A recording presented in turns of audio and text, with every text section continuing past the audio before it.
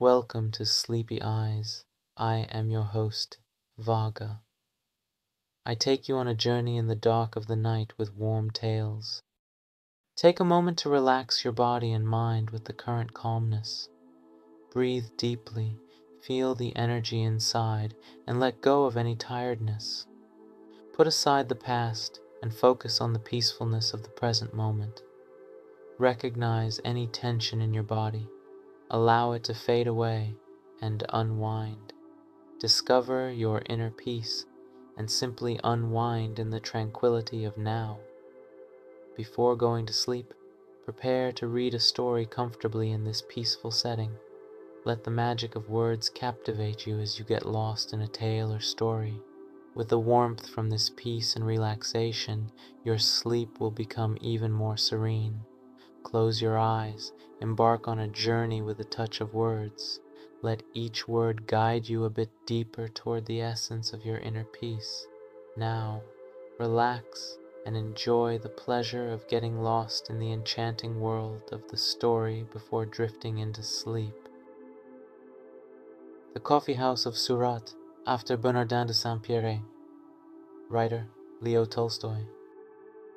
In the town of Surat, in India, was a coffee house where many travelers and foreigners from all parts of the world met and conversed. One day, a learned Persian theologian visited this coffee house. He was a man who had spent his life studying the nature of the deity and reading and writing books upon the subject. He had thought, read, and written so much about God that eventually he lost his wits, became quite confused, and ceased even to believe in the existence of a god. The Shah, hearing of this, had banished him from Persia. After having argued all his life about the first cause, this unfortunate theologian had ended by quite perplexing himself, and instead of understanding that he had lost his own reason, he began to think that there was no higher reason controlling the universe. This man had an African slave who followed him everywhere. When the theologian entered the coffee house, the slave remained outside, near the door, sitting on a stone in the glare of the sun and driving away the flies that buzzed around him. The Persian, having settled down on a divan in the coffee house, ordered himself a cup of opium. When he had drunk it, and the opium had begun to quicken the workings of his brain, he addressed his slave through the open door. "Tell me, wretched slave," said he, "do you think there is a God or not?" "Of course there is," said the slave, and immediately drew from under his girdle a small idol of wood. "There," said he, "that is the God who has guarded me from the day of my birth. Everyone in our country worships the fetish tree, from the wood of which this God was made." This conversation between the theologian and his slave was listened to with surprise by the other guests in the coffee house. They were astonished at the master's question, and yet more so at the slave's reply. One of them, a Brahmin, on hearing the words spoken by the slave, turned to him and said, "Miserable fool, is it possible you believe that God can be carried under a man's girdle? There is one God, Brahma, and he is greater than the whole world, for he created it.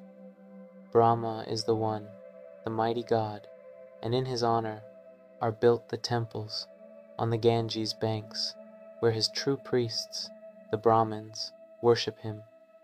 They know the true God, and none but they.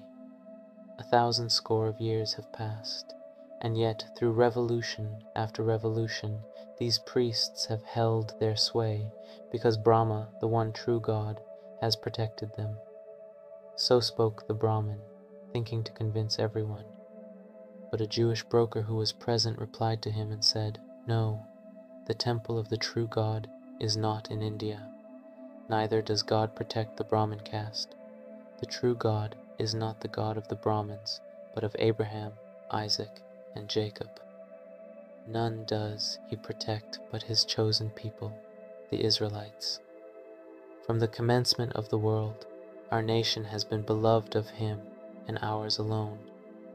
If we are now scattered over the whole earth, it is but to try us, for God has promised that He will one day gather His people together in Jerusalem.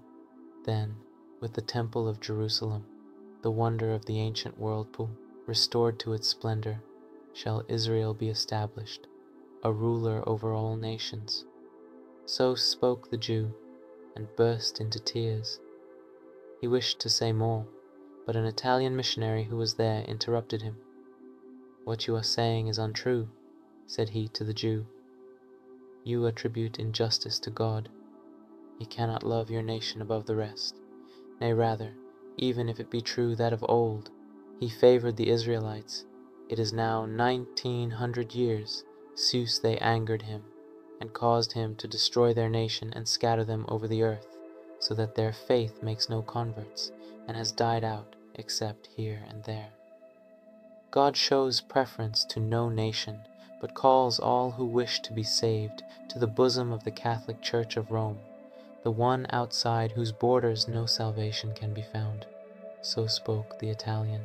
But a Protestant minister who happened to be present, growing pale, turned to the Catholic missionary and exclaimed, "How can you say that salvation belongs to your religion? Those only will be saved who serve God according to the gospel, in spirit and EU truth, as bidden by the word of Christ." Then a Turk, an office holder in the custom house at Surat, who was sitting in the coffee house smoking a pipe, turned with an air of superiority to both the Christians. "Your belief in your Roman religion is vain," said he. "It was superseded 1200 years ago by the true faith, that of Mohammed. You cannot but observe how the true Mohammed faith continues to spread both Europe and Asia, and even in the enlightened country of China. You say yourselves that God has rejected the Jews, and, as a proof, you quote the fact that the Jews are humiliated and their faith does not spread. Confess then the truth of Mohammedanism, for it is triumphant and spreads far and wide. None will be saved but the followers of Mohammed, God's latest prophet, and of them only the followers of Omar and not of Ali, for the latter are too false to the faith." To this, the Persian theologian, who was of the sect of Ali, wished to reply, but by this time a great dispute had arisen among all the strangers of different faiths and creeds present. There were Abyssinian Christians, Lamas from Tibet, Ismailians, and pyre worshippers. They all argued about the nature of God and how He should be worshipped.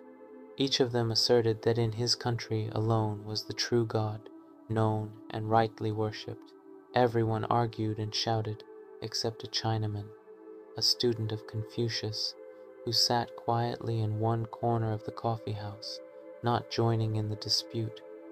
He sat there drinking tea and listening to what the others said, but did not speak himself. The Turk noticed him sitting there and appealed to him, saying, "You can confirm what I say, my good Chinaman. You hold your peace. But if you spoke, I know you would uphold my opinion. Traders from your country, who come to me for assistance, tell me that, though many religions have been introduced into China, you Chinese consider Mohammedanism the best of all, and adopt it willingly. Confirm, then, my words, and tell us your opinion of the true God and of His prophet." "Yes, yes," said the rest, turning to the Chinaman. "Let us hear what you think on the subject." The Chinaman, the student of Confucius, closed his eyes and thought a while. Then he opened them again, and drawing his hands out of the wide sleeves of his garment and folding them on his breast, he spoke as follows in a calm and quiet voice: "Sirs, it seems to me that it is chiefly pride that prevents men agreeing with one another on matters of faith. If you care to listen to me, I will tell you a story which will explain this by an example. I came here from China on an English steamer which had been round the world. We stopped for fresh water and landed on the east coast of the island of Sumatra. It was midday, and some of us, having landed, sat in the shade of some coconut palms by the seashore, not far from a native village. We were a party of men of different nationalities. As we sat there, a blind man approached us. We learned afterwards that he had gone blind from gazing too long and too persistently at the sun, trying to find out what it is, in order to seize its light. He strove a long time to accomplish this, constantly looking at the sun. But the only result was that his eyes were injured by its brightness, and he became blind. Then he said to himself, "The light of the sun is not a liquid, for if it were a liquid, it would be possible to pour it from one vessel into another, and it would be moved, like water, by the wind. Neither is it fire, for if it were fire, water would extinguish it. Neither is light a spirit, for it is seen by the eye. Nor is it matter, for it cannot be moved. Therefore, as the light of the sun is neither liquid, nor fire, nor spirit, nor matter, it is nothing." So he argued, and as a result of always looking at the sun and always thinking about it, he lost both his sight and his reason, and when he went quite blind, he became fully convinced that the sun did not exist. With this blind man came a slave, who, after placing his master by the shade of a coconut tree, picked up a coconut from the ground and began making it into a nightlight. He twisted a wick from the fiber of the coconut, squeezed oil from the nut in the shell, and soaked the wick in it. As the slave sat doing this, the blind man sighed and said to him, "Well, slave, was I not right when I told you there is no sun? Do you not see how dark it is? Yet people say there is a sun. But if so, what is it?" "I do not know what the sun is," said the slave. "That is no business of mine, but I know what light is. Here I have made a nightlight, by the help of which I can serve you and find anything I want in the hut." And the slave picked up the coconut shell, saying, "This is my sun." A lame man with crutches, who was sitting nearby, heard these words and laughed. "You have evidently been blind all your life," said he to the blind man, "not to know what the sun is. I will tell you what it is. The sun is a ball of fire, which rises every morning out of the sea, and goes down again among the mountains of our island each evening. We have all seen this, and if you had had your eyesight, you too would have seen it."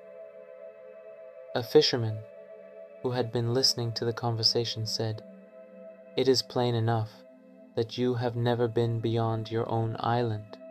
If you were not lame, and if you had been out as I have in a fishing boat, you would know that the sun does not set among the mountains of our island, but as it rises from the ocean every morning, so it sets again in the sea every night. What I am telling you is true, for I see it every day with my own eyes." Then an Indian who was of our party interrupted him by saying, "I am astonished that a reasonable man should talk such nonsense. How can a bayou of fire possibly descend into the water and not be extinguished? The sun is not a ball of fire at all. It is the deity named Deva, who rides forever in a chariot round the golden mountain, Meru. Sometimes the evil serpents Iagu and Ketu attack Deva and swallow him, and then the earth is dark. But our priests pray that the deity may be released, and then he is set free. Only such ignorant men as you, who have never been beyond their own island, can imagine that the sun shines for their country alone." Then the master of an Egyptian vessel, who was present, spoke in his turn. "No," said he, "you also are wrong. The sun is not a deity, and does not move only round India and its golden mountain. I have sailed much on the Black Sea, and along the coasts of Arabia, and have been to Madagascar and to the Philippines. The sun lights the whole earth, and not India alone. It does not circle round one mountain, but rises far in the east, beyond the Isles of Japan, and sets far, far away in the west, beyond the islands of England. That is why the Japanese call their country Nippon, that is, the birth of the sun. I know this well, for I have myself seen much, and heard more from my grandfather, who sailed to the very ends of the sea. He would have gone on, but an English sailor from our ship interrupted him. "There is no country," he said, "where people know so much about the sun's movements as in England. The sun, as everyone in England knows, rises nowhere and sets nowhere. It is always moving round the earth. We can be sure of this, for we have just been round the world ourselves, and nowhere, knocked up against the sun.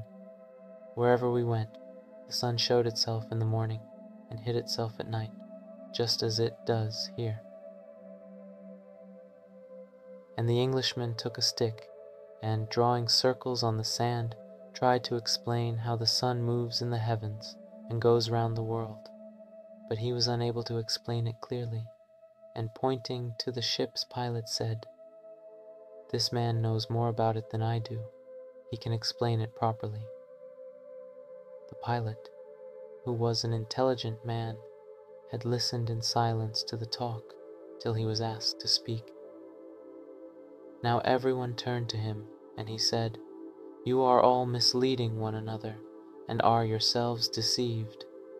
The sun does hot go round the earth, but the earth goes round the sun, revolving as it goes, and turning towards the sun in the course of each 24 hours, not only Japan and the Philippines and Sumatra where we now are, but Africa and Europe and America and many lands besides.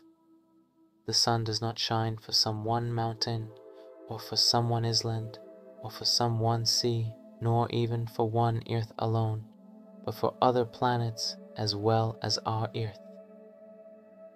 If you would only look up at the heavens instead of at the ground, beneath your own feet, you might all understand this, and would then no longer suppose that the sun shines for you or for your country alone." Thus spoke the wise pilot, who had voyaged much about the world, and had gazed much upon the heavens above. "So, on matters of faith," continued the Chinaman, the student of Confucius, "it is pride that causes error and discord among men. As with the sun, so it is with God. Each man wants to have a special God of his own, or at least a special God for his native land. Each nation wishes to confine in its own temples him whom the world cannot contain. Can any temple compare with that which God himself has built to unite all men in one faith and one religion? All human temples are built on the model of this temple, which is God's own world. Every temple has its fonts, its vaulted roof, its lamps, its pictures or sculptures, its inscriptions, its books of the law, its offerings, its altars and its priests. But in what temple is there such a font as the ocean, such a vault as that of the heavens, such lamps as the sun, moon, and stars, or any figures to be compared with living, loving, mutually helpful men? Where are there any records of God's goodness, so easy to understand as the blessings which God has strewn abroad for man's happiness? Where is there any book of the law so clear to each man as that written in his heart? What sacrifices equal the self-denials which loving men and women make for one another? And what altar can be compared with the heart of a good man on which God himself accepts the sacrifice? The higher a man's conception of God, the better will he know him, and the better he knows God, the nearer will he draw to him, imitating his goodness, his mercy, and his love of man. Therefore, let him who sees the sun's whole light filling the world refrain from blaming or despising the superstitious man who in his own idol sees one ray of that same light. Let him not despise even the unbeliever who is blind and cannot see the sun at all." So spoke the Chinaman, the student of Confucius, and all who were present in the coffee-house were silent and disputed no more as to whose faith was the best.